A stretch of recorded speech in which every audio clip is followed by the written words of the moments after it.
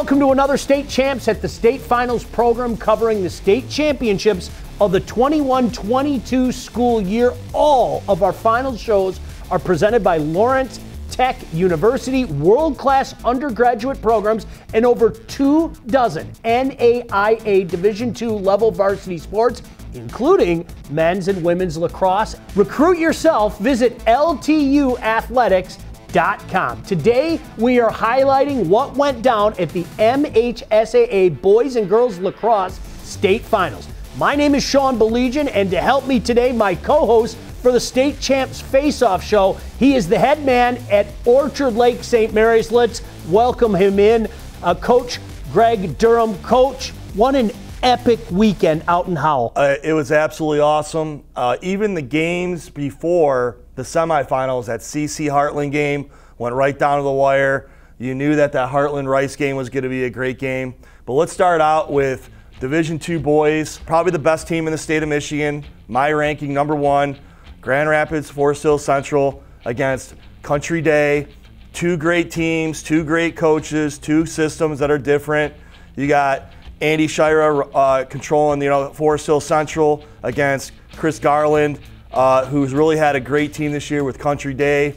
Just a barn burner. Country Day got off a great start, 3-0, and you saw Forest Hill Central just starting to figure things out.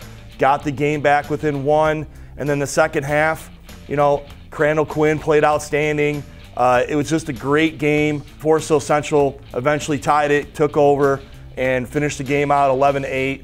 Well-deserved. They finished their perfect season.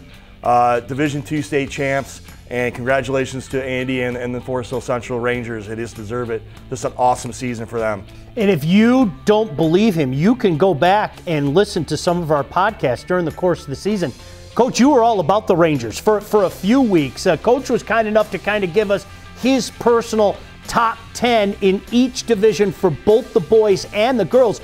You've been talking these guys up for all season long. The thing about Forest Hill Central is they didn't have a weakness. They were strong at the goalie position. They have two fantastic attackmen. They have 2 or 3 great defensemen. They have one of the best face-off guys in the state of Michigan. When you have that, you're going to be pretty tough to beat. So, granted, don't get me wrong, Country Day has a great attackman. They have 2 great defensemen. They have a fantastic goalie, a really good midfielder. But I just think that overall, the balance of it, Forest Hill Central just outperformed everybody, and they took the championship. Yeah, congratulations to the Rangers. And I'll tell you what, another W on the west side as well. The Division II girls out at Rockford High School. EGR wins its 3rd title in a row with a thrilling OT win over DCD. And just another great game, back and forth. You have to give it. I saw EGR early in the year, watching that game, watching Country Day. It was just, we picked them to be in the finals. We knew that. I said that probably from day one. It's just one of those things that those two teams were destined to play each other. They played each other, and all the way to overtime. What happens? EGR pulls it out by one goal, 12-11 over Country Day. Just a fantastic game. Congrats to both teams on great seasons, and congratulations to East Grand Rapids for winning the Division II girls title. Well, it goes to show you just how competitive it is. I mean, all over the state, for both the boys and the girls, I might add. But with the girls, you have an OT thriller in Division II. How about the OT thriller in Division I? And congratulations have to go out to the Brighton Bulldogs. So it was an amazing game. When I was watching this game, it was Forest Hills Northeastern. They were up 8-2, and then second half, Brighton figured it out. They were down a person with a minute or so left in the game. I think they scored maybe with 30 seconds to tie it up. It was an unbelievable game back and forth. They go into overtime, and they win that game. Just a fantastic game. Congratulations to Brighton. Well-deserved. They have some great players that are going on to the next level. You just can't ask for, another great lacrosse community. The Brighton playing another great lacrosse community, Forest Hills Northern and Eastern. And it's just another overtime win. This is what we want in the state finals. 2 great teams playing and battling. And congrats to the Brighton Bulldogs for a great comeback and win. It was a great season on the girls' side. Congratulations to all the girls out there really putting this great game on the map. We're saying great because, I mean, we're talking about champions, okay? So there's a lot of great to be thrown around there. I guess the finale, the Division I boys, I mean, here comes that word again. Unbelievable, great, not only the game, but Coach, you know this in any sport. When the game is on the line, on the biggest stage, you want your best players to be your best players. And I got to give a shout out. Johnny Kidd's our best player around here. What a shot he got of Bo Lockwood's OT winner, an instant classic as Heartland knocks off Brother Rice. What a game. I mean, it was just absolutely awesome. Being from the Catholic League, I know what Rice has. I know what they're capable of.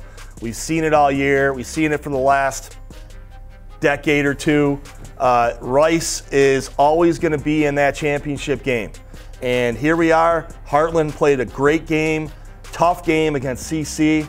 They come into Rice, and they were determined to win that game. There was no doubt about it. And Evan Bugsby, the face-off guy, he dominated that game. I think he won almost every face-off but maybe two.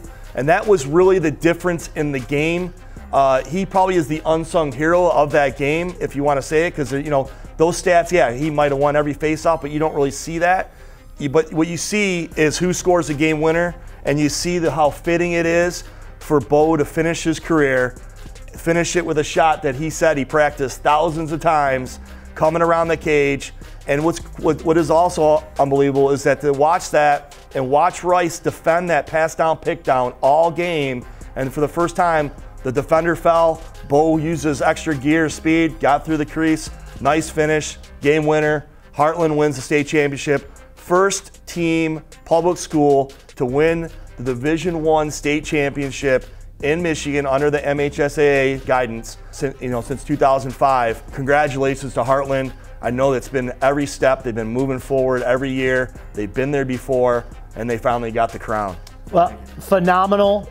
No doubt about that. Congratulations to all of our state champions. I'm Sean Baligian, along with Coach Greg Durham. Thanks so much for checking us out all year and watching this edition of State Champs at the State Finals. State Champs at the State Finals is presented by Lawrence Technological University. LTU offers over 24 varsity sports for men and women, along with several dozen world-class undergraduate programs. Athletic and academic scholarships are available in all sports. Visit LTUathletics.com and recruit yourself. Also brought to you by the Michigan High School Athletic Association, promoting the value and values of educational athletics. The Detroit Medical Center Physical Therapy and Sports Medicine Pros. Do you have a sports injury, or are you just looking to take your game to the next level? Go where the pros go. Visit dmc.org/gamechangers. U.S. Navy recruiting, call 313-315-2560 and talk to a local officer to find out how the Navy can take you anywhere from the sea to the stars. Oakland School's technical campuses are designed for any student who wants to graduate high school with industry certifications, on-the-job experiences, business connections, and college credits. Check them out at ostconline.com. EA Graphics. Get your official MHSAA championship merchandise at shopmhsaa.com.